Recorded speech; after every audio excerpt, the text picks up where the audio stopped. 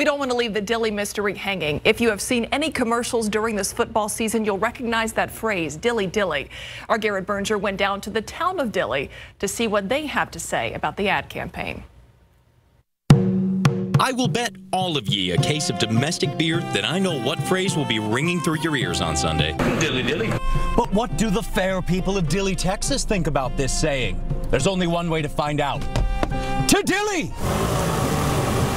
And so we quested miles and miles down I-35 until finally we arrived. Oh, Dilly, Dilly. Dilly, Dilly. Dilly, Dilly. In the small kingdom of a few thousand and a watermelon statue, where there was some enthusiasm over the ad slogan and hope it might bring some attention to their small city. It's like when they came out the pickles, sour pickles, they came Dilly, Dilly, Dilly pickles. Though no one was using it as a greeting. We just shake hands and how are you?